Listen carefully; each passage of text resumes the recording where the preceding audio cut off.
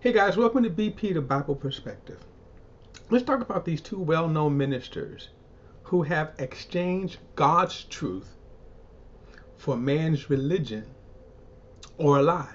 Now, before we get into it, please like and share this video and subscribe to BP, the Bible Perspective. And as always, if you have a thought or comment, add it to the comment section below. All comments are welcome. Now, I'm going to do this in 3 parts. Talking about these two gentlemen here that I have known over the decades, okay? Carlton Pearson and Hanegraaff. And while they are as far apart theologically as the East is from the West, okay? What they do share in common is at one point in some of the zenith, the high point of their ministries, they've made some life-altering choices that totally changed the trajectory of the ministry. Carlton Pearson, and Carlton Pearson, well-known charismatic Pentecostal preacher, and among other things, okay? Back at, I think, around 2000, came to the revelation that there is no hell, that everybody's going to heaven. Hanegraaff, who is known as the Bible answer man, okay, the Bible answer man, converted over about 5 years ago to Eastern Orthodox. Now, I did say this is the Bible answer man. So, in both cases, you have these two men who went from, you can say, being in the pale of Orthodox. Well, I'm going to kind of correct myself where Hanegraaff is concerned, because he would certainly consider himself in the pale of Orthodoxy. So that's probably a wrong phrase to apply, especially to Hanegraaff.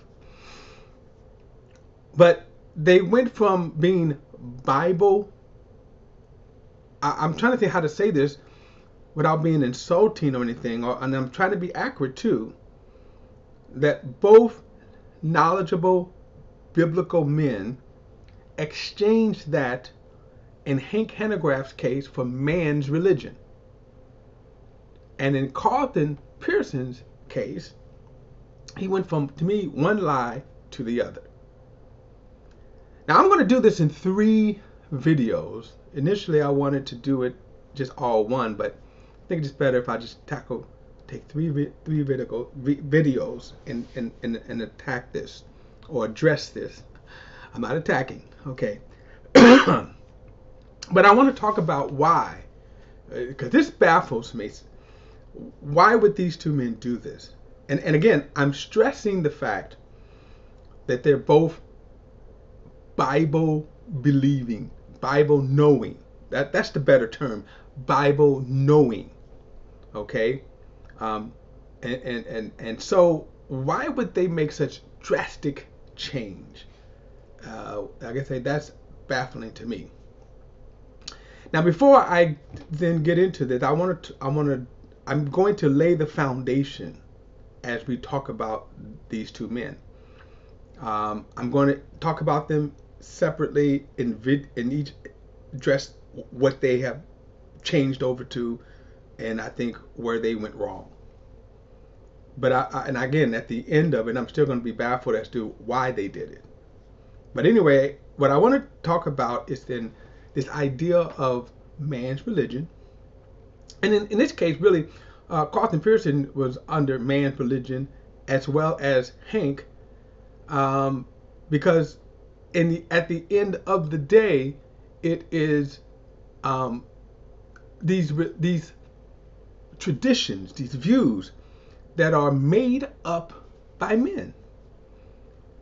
Now, certainly Hank would say, no, we're following scriptures, and we'll dive into that in a little bit in a moment. But when we talk about man's religion, and part of the problem, here in both cases, part of the problem is this notion that what we are following is God. However, what we are following is God through men. And that's always the case. Every religion, including Christianity, is following men's views, following what men said is God and what God said. Now, as I said, I want to lay the foundation. I want to lay the foundation because I think it is extremely important how we got here in the first place.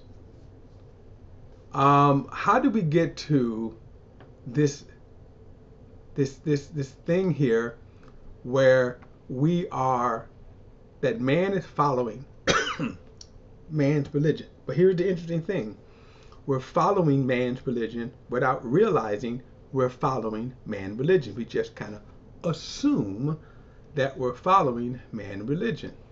If you go back to Carlton, okay, in his how he grew up in the Church of God in Christ. I'm very familiar with that. That is my spiritual roots. And then when you think about Hank, now Hank is a little different, kind of tracing out his spiritual roots, as it were. He grew up, came as far back we can see, from a Presbyterian. But regardless of that, what I want to deal with is, again, the kind of foundation of this. Now, like I say, I want to deal with, and I'm going to share some scriptures in this video. I'm laying the foundation. I'm going to share some scriptures in this video that will kind of give you where I'm going with this.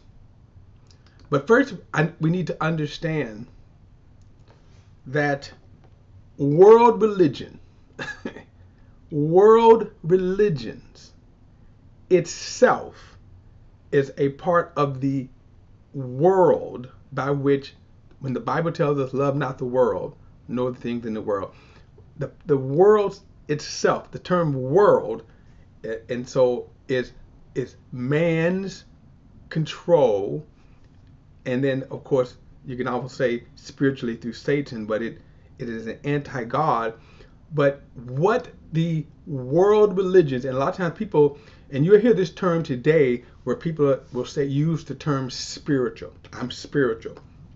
And the reality is they're fleshly. They're not spiritual at all. They're just fleshly. The idea of following a set of traditions, viewpoints, opinions that were formed by man, not by God. Now, God has told us through Scripture how to follow Him. Man comes along and devise other methods, views. Okay, one of the greatest part we see is the Pharisees. The Pharisees were one of the most widely respected religious men of the time.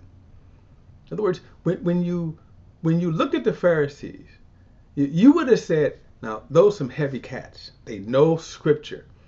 They know the law of Moses. Now, on the other hand, they were also corrupt. And of course, the body of the Pharisees, or you could say the Sanhedrin, with this ruling group of men comprised of Pharisees, Sadducees, and different other groups. But the main two groups were the Pharisees and the Sadducees. The Sadducees pretty much ruled.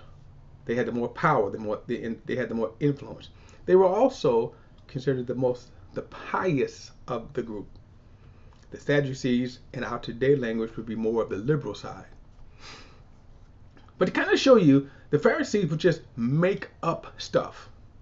So when they would always accuse Jesus of breaking the law of Moses, the reality is that they broke the Pharisees' traditions. See, the traditions, what they really broke was what they said the law said. For example, when they would say Jesus broke the Sabbath day law by when they healing, for example, healing on the Sabbath. It says one Pharisee stood up and said, there are 6 days you can be healed. Come on those days and be healed, but not on the Sabbath. But then Jesus, of course, clapped back at him by saying, well, wouldn't you pull your ox out of the ditch on the Sabbath? In other words, in order for the ox to rest on the Sabbath, wouldn't you pull him out? So in order for God's children, a daughter of Abraham, how could she rest on the Sabbath being afflicted with sickness? But it also kind of shows you their mentality, that they did not have the mind of God, but the mind of men. The ultimate hypocrisy with the Pharisees was, of course, blatantly violating the law themselves and covering up. For example, they hated Jesus. They knew who Jesus was. They knew exactly who he was. They just rebelled against him.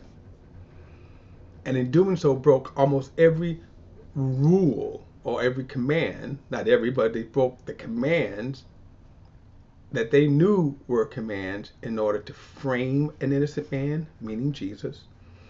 They paid Judas 30 pieces of silver.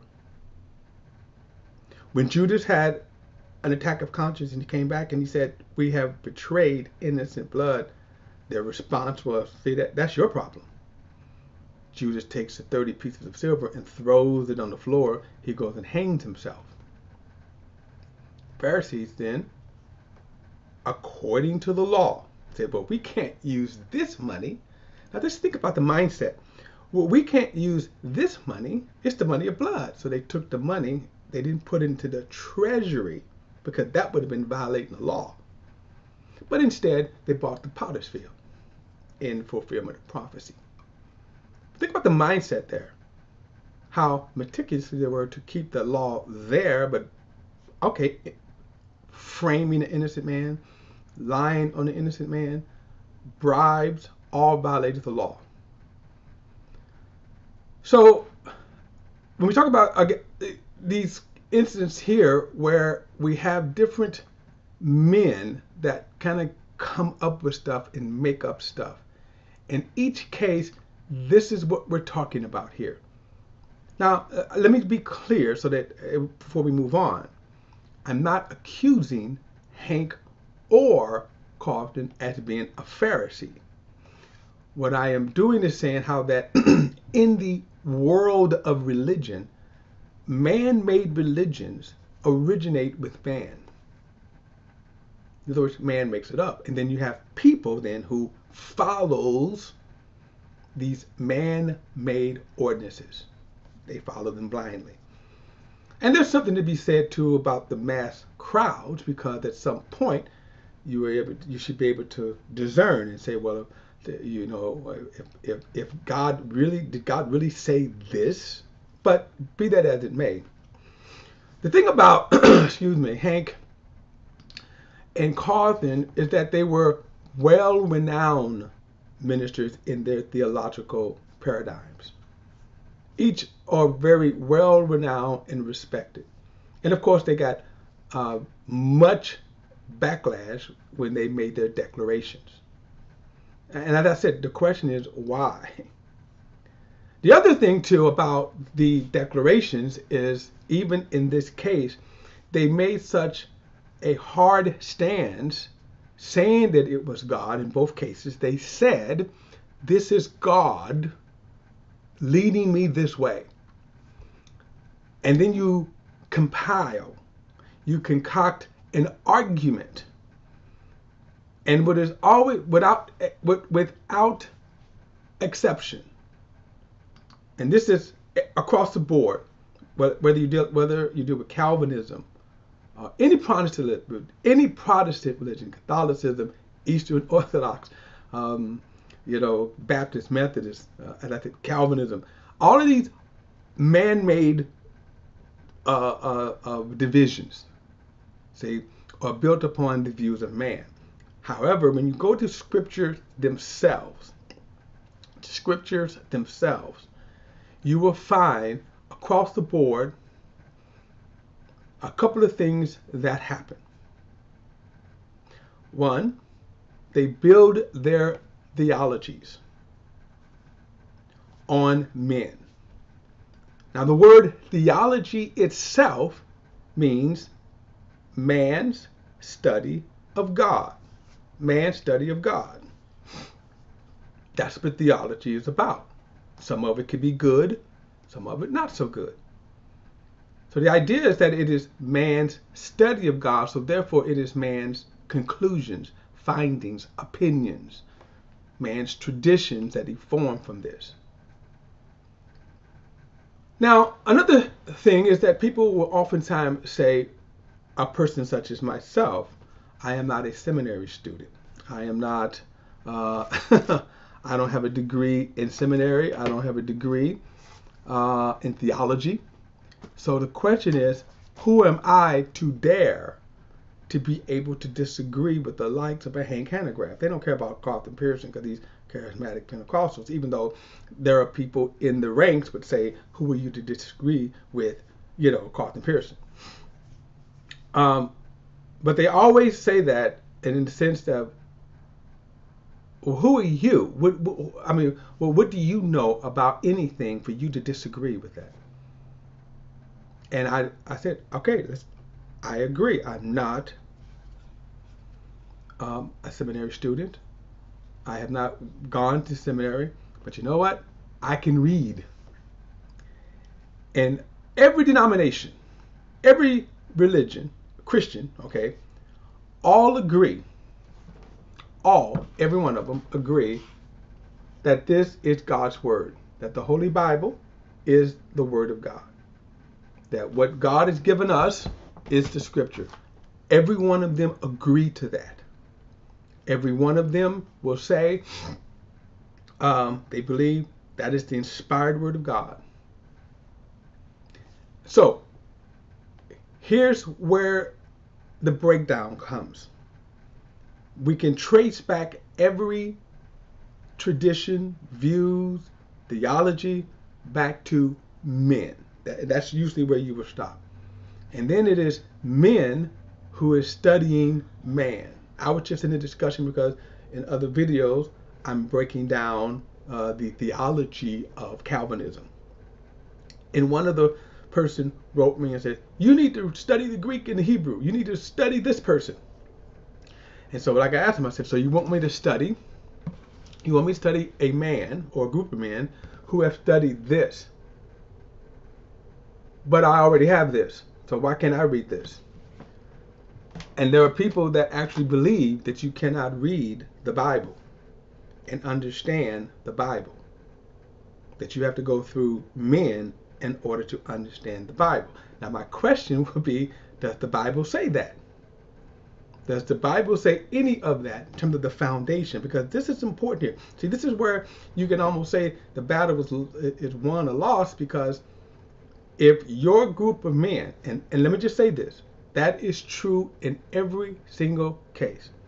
The reason why you will never ever convince a Jehovah's Witness that they are wrong is because a Jehovah's Witness's sole authority is based upon its leaders, going back to Charles Russell. The reason why you're not going to convince a Mormon that they are wrong is because their authority of truth, the authority of truth, goes back to Joseph Smith. Now we can also say the same thing. You'll never convince a Catholic that they're wrong is because the Pope is the vicar of Christ. Well, same thing here with now in the case of Hank Hanegraaff, the Eastern Orthodox. He has submitted himself under the Eastern Orthodox, which is what? Their group of bishops. They make the call. They tell you what Scripture means. They tell you how to read Scripture. Now, in Carlton's case, he's just kind of out there, and basically makes it up as he go. God told me this, and God, said this to me. Okay. So, the problem is, of course, following or submitting yourself, or not submitting yourself to the plain, simple reading of Scripture. So I want to lay the foundation before we tackle these two thoughts here, because they're very interesting thoughts. Okay? All right, so what I want to do is, again, I'm just going to talk about several scriptures, and then we'll come back, like I say, in other videos to talk about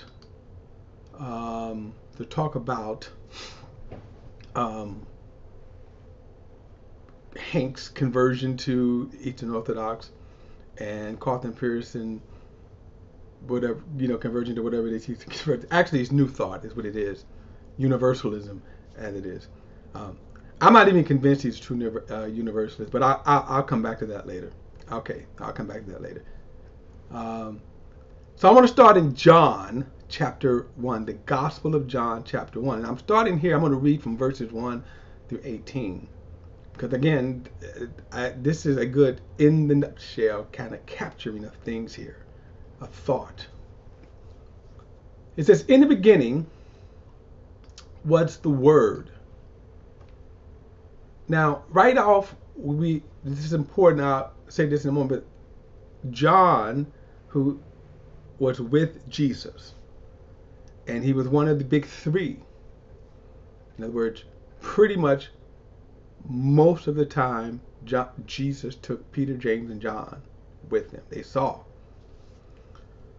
But then this revelation also came almost some 60 years after the death of Jesus, as he's writing this now, some 60 years after the death of Jesus. In other words, the Christianity had been in full swing in about 60 years, and he's writing this revelation. So he says, in the beginning was the Word. Now, so John, like any other gospel, what's called the Synoptic Gospels, takes us not only to the physical birth of Jesus, but he takes us back in time through eternity past. So the idea is that if you go back as far as you can go back in history, back before the creation of the world, back before the creation of the universe, space, time, back before any created thing, you go back as far as you possibly can go back, you run into God. Okay? That's what he's saying right here. You run into God. So in the beginning was God. That's the starting point, period. In the beginning was the Word, and the Word was with God, and the Word was God. Now, another thing we have to look at is, when you go back as far and you run into God,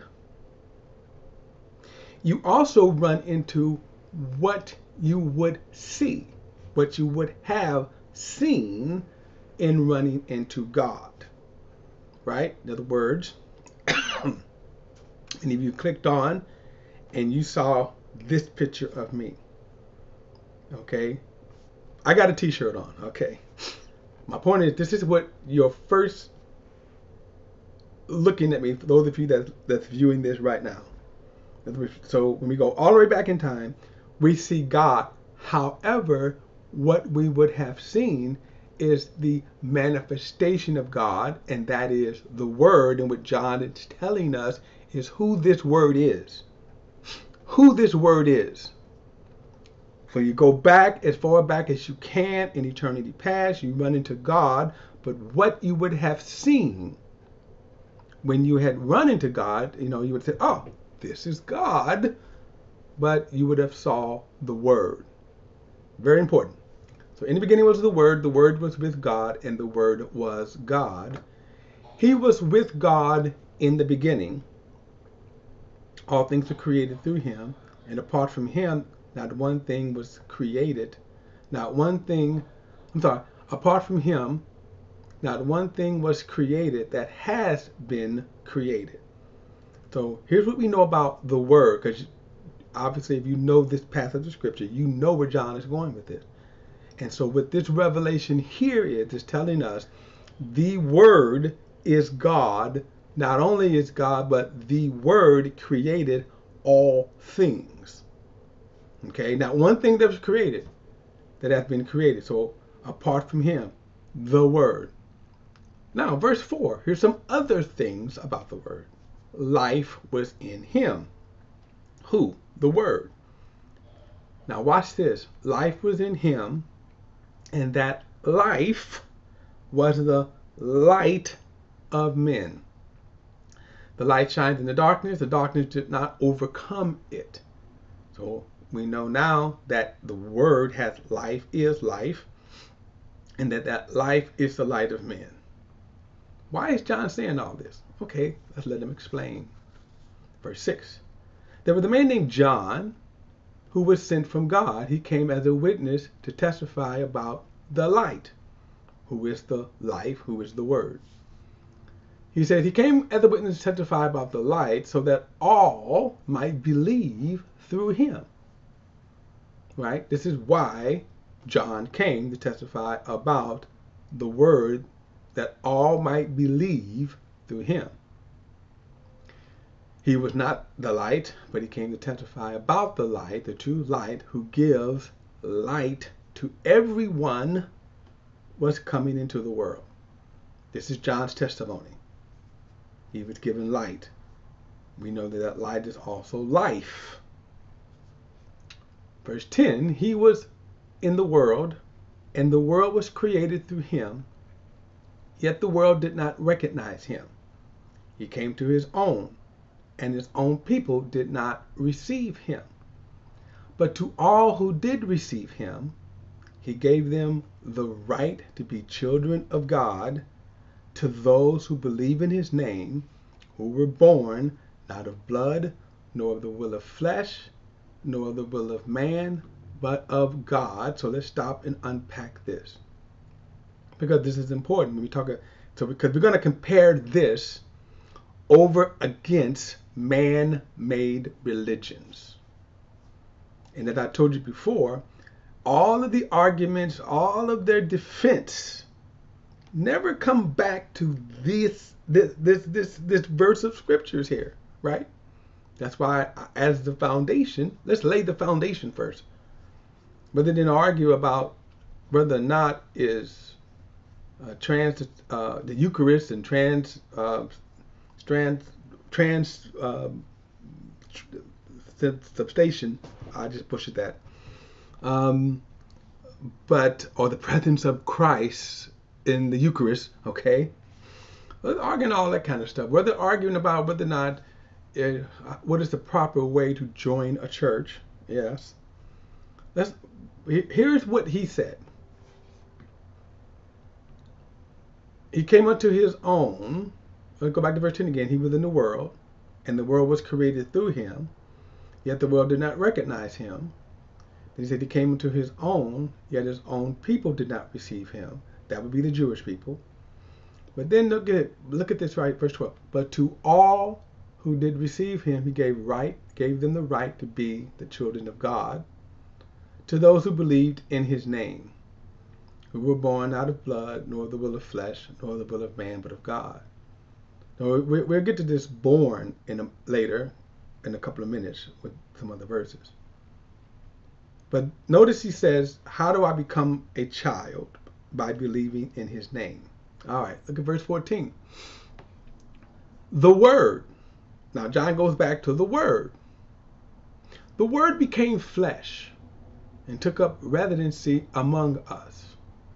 Now this is important because the language here that John uses is astounding. Notice he said right, the Word became flesh and took up residency among us. We, now this is important, observed.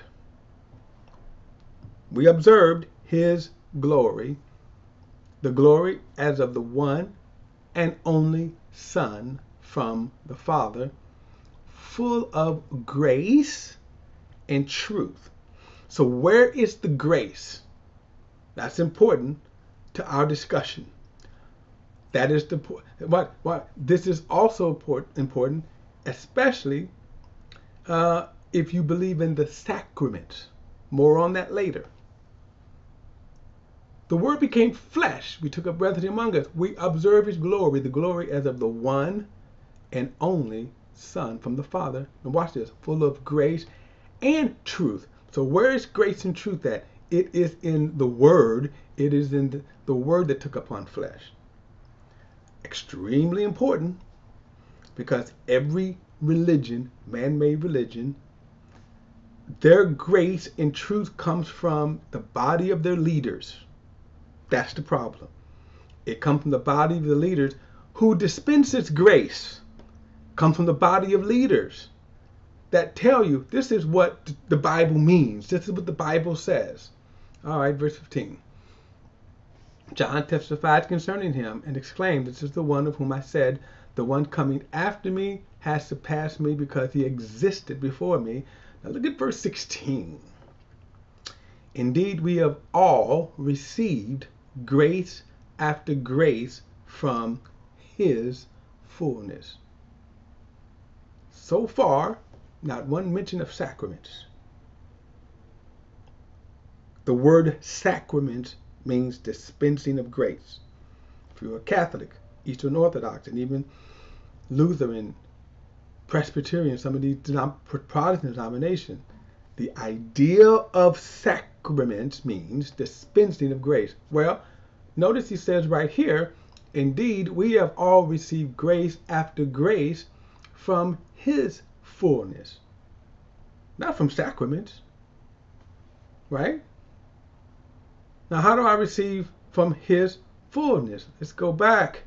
Look at verse number 11 again. No, verse 12. But to all that did receive him, he gave them the right to be children of God. Okay? So, no sacraments. Man-made religions tell you that your salvation is a process. Especially the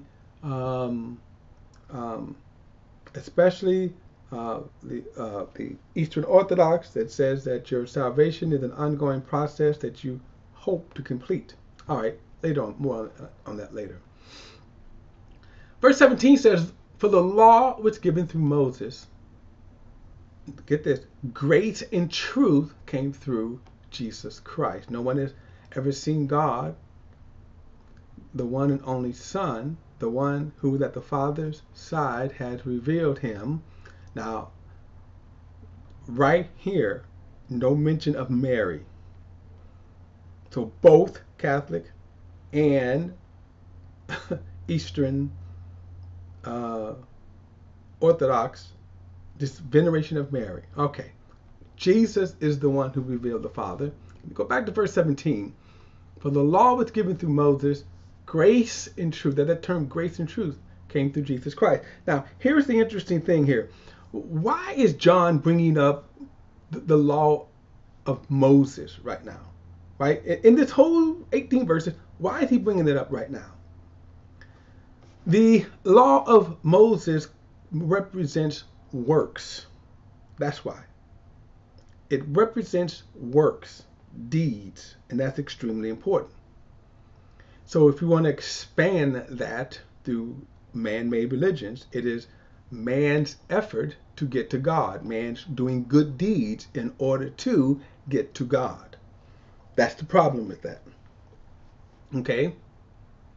So he says the law came through Moses, but notice what he says here. Grace and truth. grace and truth came through Jesus Christ. So at this point, well, what is grace? Because of course this idea how you use grace becomes very important. Grace is the act of God bestowing goodness for no other reason that God chooses to bestow goodness. In other words, he doesn't consider anything you have done, we have done, in order to do us good. That's grace. And this grace is epitomized in the giving of his son, Jesus Christ. Okay? Not sacraments. Because all that term sacraments is just an inflated view of doing good deeds, following man's religion. All right, I want to go to John chapter 3. Now, all of this is going to be important for us. All of this is going to be important for us, okay? And I'm going to start reading at verse 14. Many of you know this verse. I'll start reading at 13 because he just said this. We just read this in a sense here. Notice what he says in verse 13. No one has descended into heaven except the one who has descended from heaven, the Son of Man. Just as Moses lifted up the snake in the wilderness, so the Son of Man must be lifted up so that everyone who believes in him will have eternal life. Why am I reading this? Because God is telling us the way of his salvation. Not how men have perverted, not how men have changed and have concocted their view, their traditions of what salvation is. All right? Verse 16, for God loved the world in this way. He gave his one and only Son so that everyone who believes in him will not perish but have everlasting life. For God did not send his Son into the world that he might condemn the world, but that the world through him might be saved. Anyone who believes in him is not condemned, but anyone who does not believe is already condemned because he has not believed in the name of the one and only Son of God. All right, let me go to John chapter 5. Okay, so right here, I want you to see this is God's message, truth. The truth is in God, grace. This is all of this. This is what God is saying. The failure of religion is not adequately representing this. Chapter 5, and I want to read verse 24. Verse 24. And then he says, I assure you, anyone who hears my word and believes him who sent me has eternal life and will not come under judgment, but has passed from death into life. What is the true gospel? Anyone who hears the word of Jesus. By the way, this is Jesus himself speaking. I know the words are not in red, but if you go back and read the context, Jesus is one speaking here.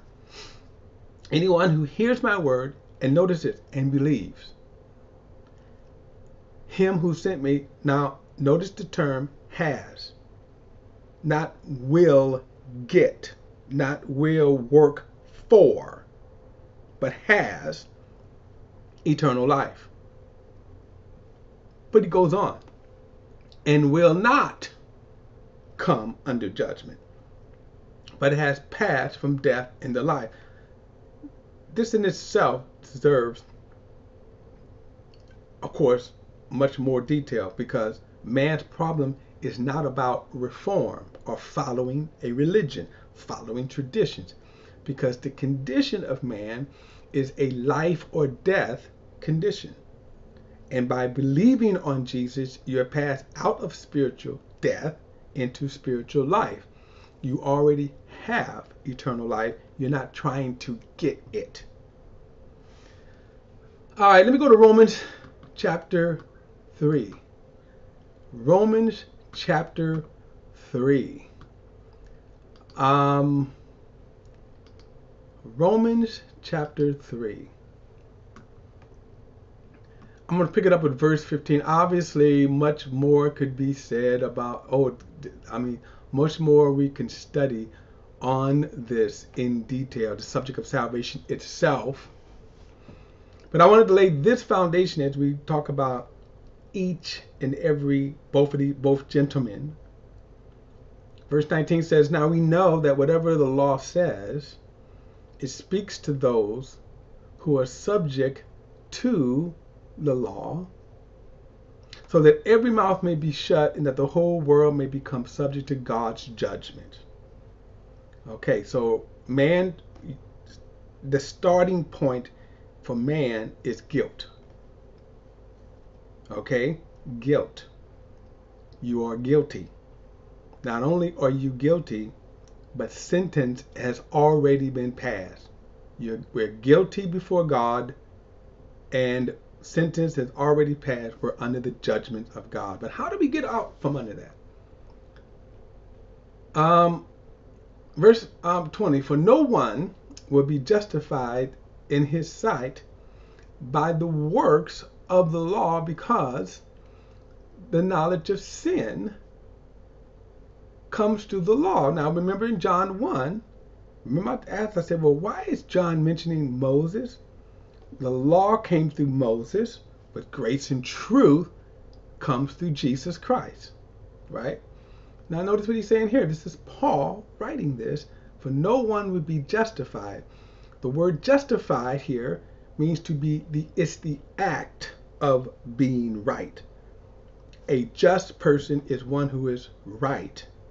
Now remember, we all start off guilty. We go back here and we said we all start off guilty. So now how are we made right before God? And this is important because this is where every religion and tradition fails, because of the method, the process that they teach how man becomes right before God. That's the failure of religion, because they have people doing deeds, thinking this is going to make me right before God. So we start off, every man is subject to God's judgment. He is guilty and subject to God's judgment. And then you cannot be made right by doing the law, doing good deeds, doing good works, living right. So keep that in mind. Carlton Pearson comes out of a Pentecostal holiness movement, the Church of God in Christ. And even to this day, there are some old school Church of God in Christ that says, if you want to be saved, stop sinning. That's the ignorance of the teaching, see? The ignorance of the denomination that still teaches that. They preach and hoop and holler on Sundays, but they don't teach especially this. They're not teaching this. Shame on them. Because a lot of people think, and we'll get to that later, a lot of them think, for example, when they backslide because they fail. Well, you failed from the word go by trying to achieve goodness. Now, on Hank's side, the Eastern Orthodox says, hey, join our church. They do some right? And they say, now, start your journey of salvation. For no one, verse 20 here, for no one will be made right. And this is the act of being made right. Think about it this way. If I steal something, and so now I'm guilty before the law. If I steal, right, I go and I rob a bank, I am guilty. So then you go through the process of arrest, arraignment, court, and then sentencing. But you start off guilty because I've already committed the act. Righteousness is going through that act of making you right. So let's say I go through the act and for some kind of way, I'm able to be adjudicated as right by the law. In God's eyes, Jesus is the one who makes me right. We'll get to that in a moment. What he is stating to us here, you cannot be made right by doing the good deeds of the law. We also can say you're not made right by doing the good deeds of man-made religion as well. Verse 21, but now, apart from the law, meaning the law of Moses, good deeds, God's righteousness, being made right in God's sight. How do I stand right in God's sight? Remember, I'm guilty before God, but how do I now stand right before God? But now, apart from the law, God's righteousness has been revealed, attested to by the law and the prophets. Verse 22, that is God's righteousness through faith in Jesus Christ. How am I made right in God's eyes? By having faith in Jesus Christ. The failure of every religion has taught that you attempt to be made right in God's eyes by your own effort, works, deeds. And you can never achieve that. Verse 22 again, that is God's righteousness through faith in Jesus Christ to all who believe, since there is no distinction. Notice he said to all who believe, not to all who are part of your church.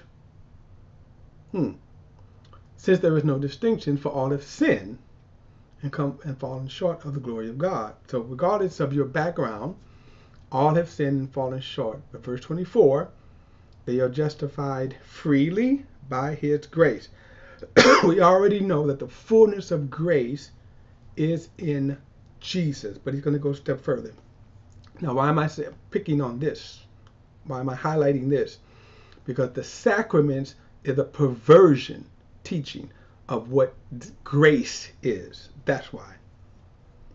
And by the way, not one single verse of scripture is used to justify that. In other words, you have to come back and go to this scripture and tell us why this doesn't mean this. And they don't teach this, by the way. They teach what men say. They teach a whole bunch of historic men have taught, but never this. See, that's why in all of their argumentations, whether it's Eastern Orthodox, Catholicism, Calvinism, all Protestantism, you always go back. You can go back hundreds of years and even a century, couple of centuries to men, and that's where they stop at men. Let's go back. And they all agree, by the way, that this is scripture. What I'm reading to you right now, every single one of them agrees this is the word of God. So why aren't they teaching this?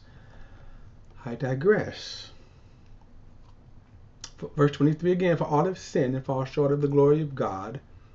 They are justified or made right freely by his grace. Now, what is this grace then? Remember God's goodness. They are made freely by his grace, and we know that his grace is in Jesus, but what? How is this grace dispensed? They are justified or made righteous freely by his grace through the redemption that is in Christ Jesus. Notice he didn't say that they are made justified by the grace dispensed by the sacraments. False teaching. False teaching. And this is what Hank Hanegraaff submitted himself to. And by the way, Hank knows this verse of scripture. The term redemption means to buy out of. Jesus, by his blood, bought us out of sin, God's guilt. Verse 25, God presented him, meaning Jesus, as propitiation through faith in his blood to demonstrate his righteousness, the act of making us right, because in his restraint God passed over the sins previously committed. Let me go back because, again, very important about propitiation.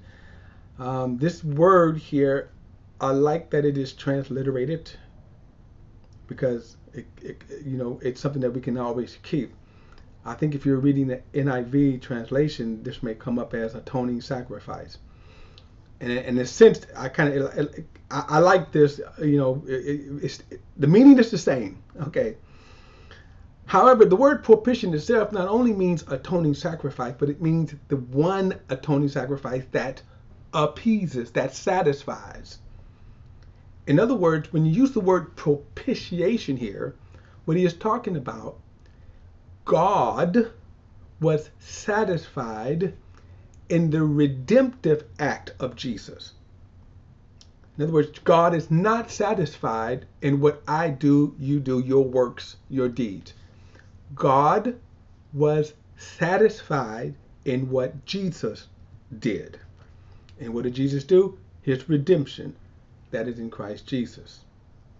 Okay? That's so important. This is where every religion fails at. So he says, verse 26, God presented him to demonstrate his righteousness at the present time so that he would be righteous or right and declare righteous, right, through one who has faith in Jesus, not partaking of your stupid sacraments.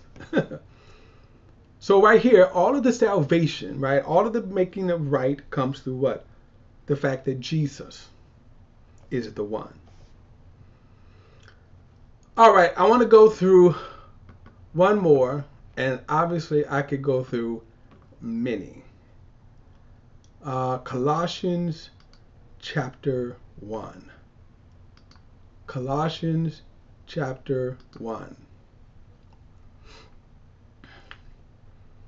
Okay, Colossians chapter 1.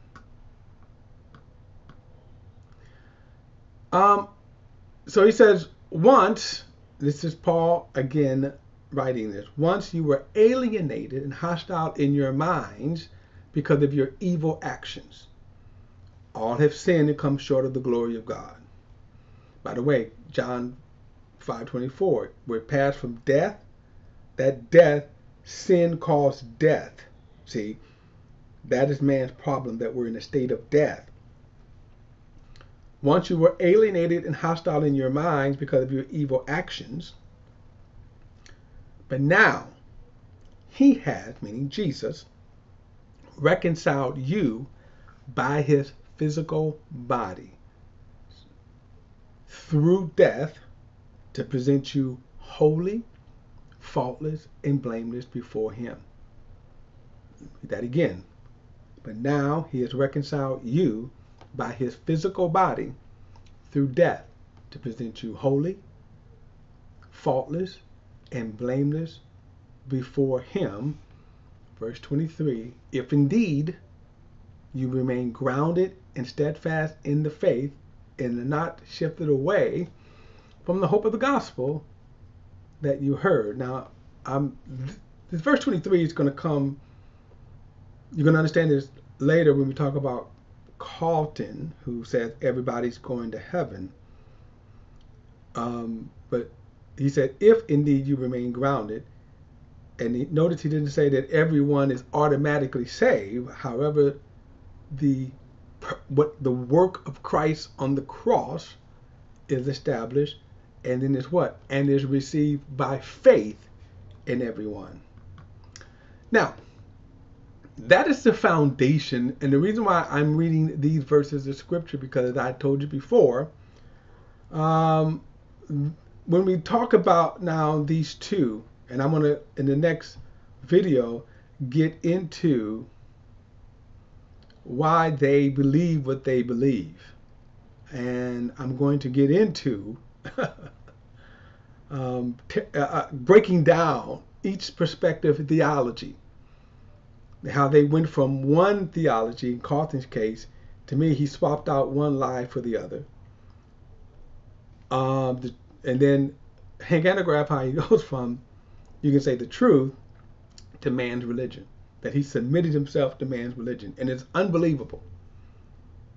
Unbelievable, okay? But it is all built upon man's, theology. It's all built upon man's study instead of God's study. And I wanted to lay the foundation here because who am I that I could say I disagree with that? Because as we just read, and as we move forward in this, my challenge will be, let's see if what they teach lines up with what we read. That is, there are more scriptures that I could have certainly have shared. But that is a comprehensive breakdown of God's salvation. And what is sad is how denominations and in the world religions, in Christianity, do not teach this the way they should. And so the lack of teaching this produce then these kind of men who later we wonder why did they make such drastic changes? Because the foundation, in my opinion, was never there. Now, I can't speak to their heart. And as I told you before, I'm not here to judge these men. I don't know what's in their heart. I can't. If I could do that, I'd be a billionaire. I'm baffled. In both cases, I'm baffled. I understand more Carlton's. He just grew up in a lie. He was a showman from the beginning. And I'll get more into him. Hank I'm more baffled by because, again, he knows the Bible. I shouldn't be concerned because the Pharisees knew the Bible. They knew the Bible as well. And again, I want to be clear. I'm not saying Hank Hanegraaff is a Pharisee. We're talking about the methodology, though. And I will say this, that I don't know how he could rectify joining a man-made religion without